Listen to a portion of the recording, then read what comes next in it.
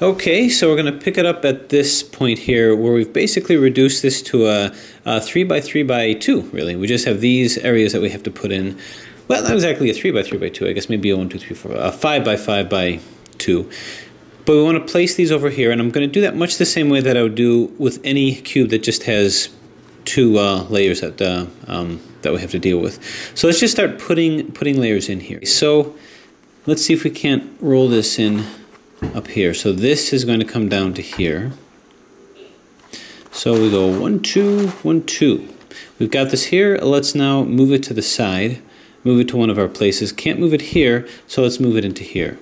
So we'll just do any old exchange. Now in terms of exchanging back, I know I'm going to be moving this back in. Is there something over here I can roll into? Well, nothing specific, so it really doesn't matter. But the green one looks like it's right for the picking. So we'll go here, turn, here, and turn back. That places this in here. And now we're going to place this back. So 1, 2, 1, 2. So no worries. And if this bothers you, move it back. So let's see what we got here. We've got 2 greens and 2 reds. These are kind of complementary to each other. And we've got these over here too. So why don't we see if we can maybe even work on both.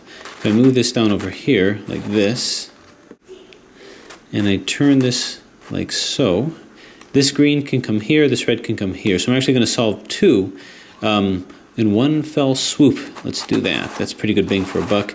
Turn this over here. This is in, and this is in. So now what are we going to do to move this back? Well, we only have this one to exchange with. So what we could do is we could start to borrow some of these so that there isn't a problem. Why don't we do this? Why don't we put in, since we've got 2 blues over here, 1 blue, if we have to move it back, we'll put 1 blue over here and another blue down here. That way they're exchanging. How's that sound? Give that a try. So we'll do an exchange here. This will come here. What we're going to try to do is, well, move this purple one in here. Okay, so the end result of that is when I move that back, this will come to here, this will come to here. That's all fine and well, but we're going to ruin this. So why don't we just put another over here. I'm going to move this one in. So let's do an exchange here where we go like boom, bang, boom, kerpow. Double turn it back. Move it in here. Turn, turn, turn, and turn. Alright, so this will work. The blues will be conserved. This yellow will be conserved as well. So double turn it, and there we go. So really I'm just kind of manipulating things around as best I can, and if we get skittish about this, we can turn this back in. So what we have now is we just have a couple more to do. So let's go ahead and we'll maintain it over here now, and I want to put the final green one in over here. So here's the green one here. We're just going to exchange it with this. Turn it like so. Turn, turn, turn it back, turn, turn. So this green one is ready to pounce on this. It's fine. This will be maintained. So these will be just fine, and we'll end up putting the green one in. So turn, and we're good. And this is maintained. These two are maintained over here.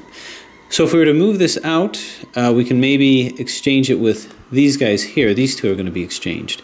So kind of imagine what I'm talking about. This will stay here.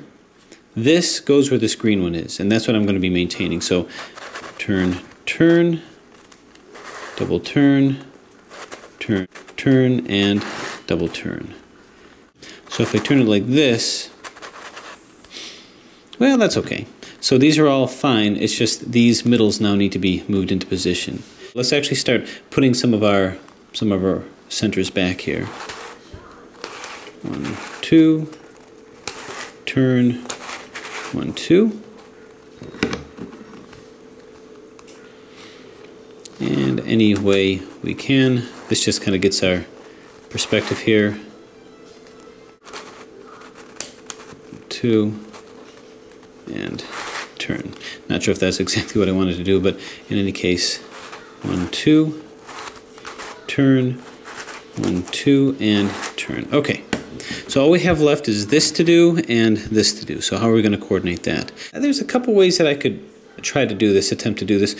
One of which is just treat it like a parity, here to here, and hold it in this position and just treat it like the same type of parity that we've seen before with these two, doing the the URF algorithm.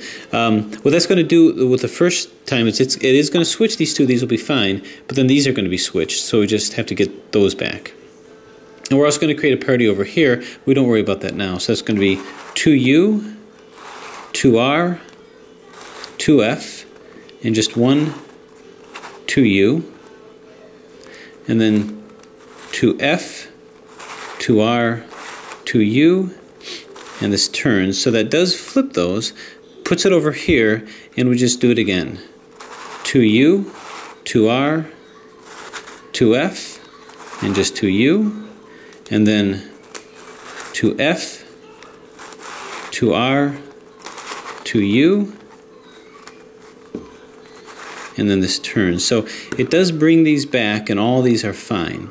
We created something of a parity in places we really don't even care about at this point. But in any case, that puts all of our centers, that puts all of our edges, that puts these in here. So all of these slices are filled, just like we did with the 4x4x5. So now it's just a matter of putting these slices in over here, dealing with parity as it occurs. So here's the blue and red. So let's look for the blue and red. We have one over here, so I'm going to turn this like so. So this will turn into over here. Now I'm going to try to isolate these levels as much as I can. So we have 2R, U, 2R, UI, and 2R. So that's in. Don't worry about any issues with parity here. Hopefully we're going to fix all that in a second. Move this down here. Red and green. And we got a red and green over here, I think. And this is the proper configuration. 2R, U, 2R,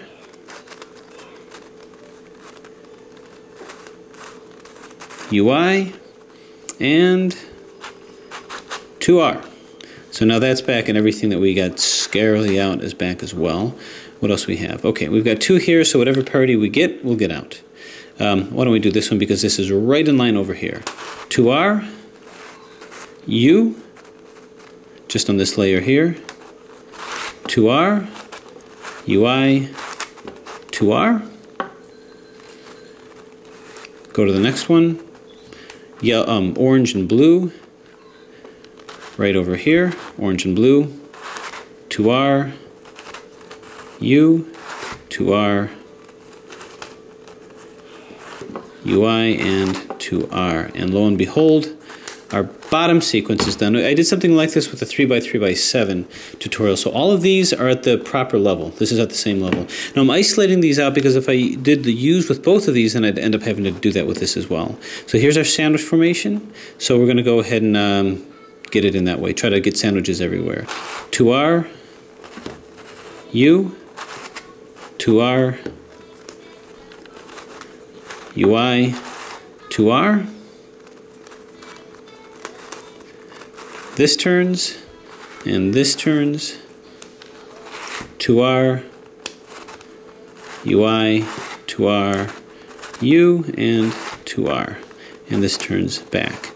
So what we have is we have middle swaps that we have to do just with these two. Alright, now when we middle swap these, it's just 1, so we're going to end up with parity. Let's actually put these in the proper place here. So we're going to end up with parity down here, but we're going to know how to deal with that. 2R, U, 2R, U, 2R, and this will be a 2U, 2R,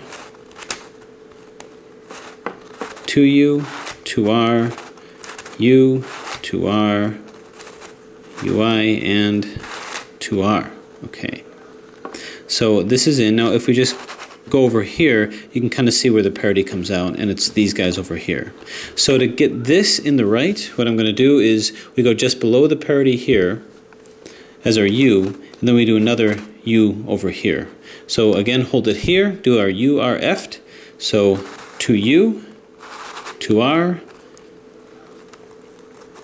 2F, then again 2U, then do the 2U up here, and then 2F, 2R, 2U, and you have yourself a solved 5 by 5 by 7. I lost count there for a second. 5 by 5 by 7. So my hope is that I was able to demonstrate with you just how fantastic this moves, how easy this, how well designed, well put together this is. And really the solve is a lot more higher degrees of complexity. I went through it a little fast. Once you guys pick up this puzzle and have any further questions regarding what to do, let me know and we'll go through it further. I'll go through it a little slower or in more detail, but just as more of a demonstration. So, hope you enjoyed it, and hopefully this will be available for you guys soon. Thanks for watching.